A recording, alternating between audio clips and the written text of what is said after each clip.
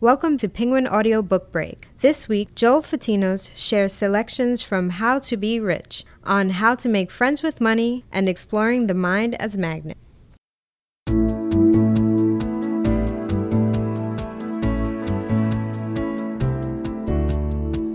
Penguin Audio presents How to Be Rich, compact wisdom from the world's greatest wealth builders, including Napoleon Hill, Joseph Murphy, Wallace D. Wattles, Robert Collier, and more. Edited by Patricia G. Horan. Read by Joel Fatinos.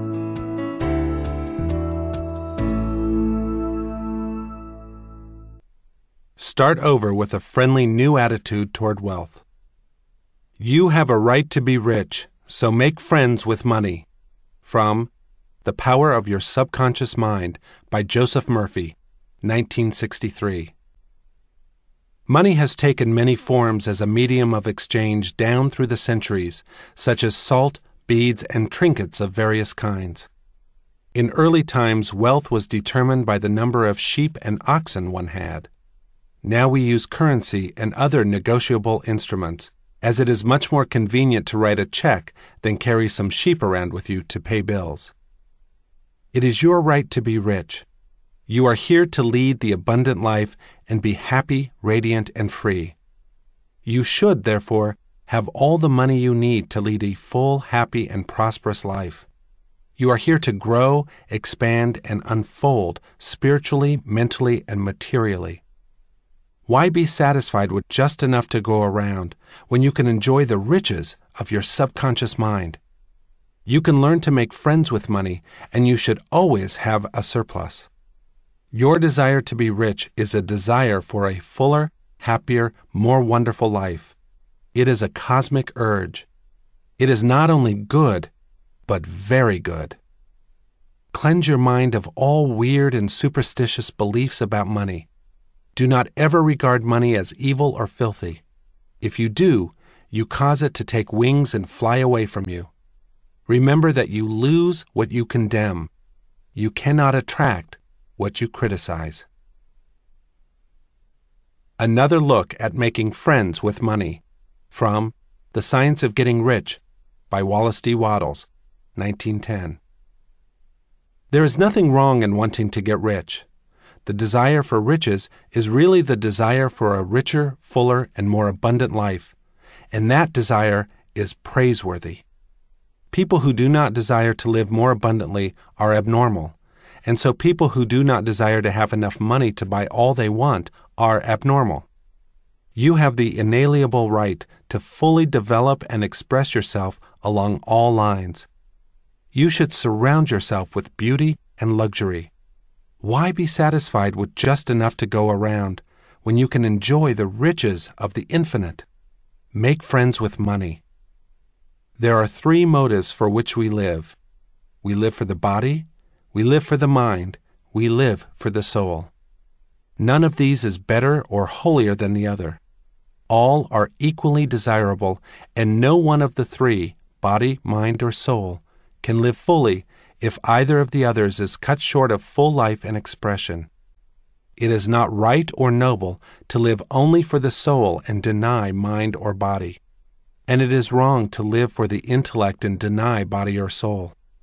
We are all acquainted with the loathsome consequences of living for the body and denying both mind and soul. And we see that real life means the complete expression of all that we can give forth through body, mind, and soul. You can't enjoy what you despise. From The Science of Getting Rich by Wallace D. Wattles, 1910. One of the reasons why many people do not have more money is that they are silently or openly condemning it. They refer to money as filthy lucre, or say the love of money is the root of all evil. A man once said to me, "I am broke. I do not like money. It is the root of all evil." These statements represent a confused, neurotic mind. Love of money to the exclusion of everything else will cause you to become lopsided and unbalanced. You are here to use your power or authority wisely. Some crave power, others crave money. If you set your heart on money exclusively and say, "Money is all I want, I'm going to give all my attention to amassing money, nothing else matters," you can get money and attain a fortune, but you have forgotten that you are here to lead a balanced life. You must also satisfy the hunger for peace of mind, harmony, love, joy, and perfect health. Suppose, for example, you found gold, silver, lead, copper, or iron in the ground. Would you pronounce these things evil? All evil comes from man's darkened understanding, from his ignorance, from his false interpretation of life, and from his misuse of his subconscious mind. Uranium, lead, or some other metal could have been used as a medium of exchange. We use paper notes, checks, nickel, and silver. Surely these are not evil. Insulting the rich is saying you don't want to join them. From The Science of Getting Rich by Wallace D. Wattles, 1910. Get away immediately from all superstitious beliefs about money. Do not ever regard money as evil or filthy. If you do, you cause it to take wings and fly away from you. Remember that you lose what you condemn. Begin to see money in its true significance. It is a symbol of exchange. It means to you freedom from want, beauty, luxury, abundance, and refinement. Better not condemn the very thing you pray for. From The Power of Your Subconscious Mind by Joseph Murphy, 1963. I am sure you have heard men say, "That fellow has a racket. He is a racketeer. He is getting money dishonestly. He is a faker. I knew him when he had nothing. He is a crook, a thief, and a swindler." If you analyze the man who talks like that, you discover he is usually in want or suffering from some financial or physical illness. Perhaps his former college friends went up the ladder of success and excelled him. Now he is bitter and envious of their progress. In many instances, this is the cause of his downfall. Thinking negatively of these classmates and condemning their wealth causes the wealth and prosperity he is praying for to vanish and flee away.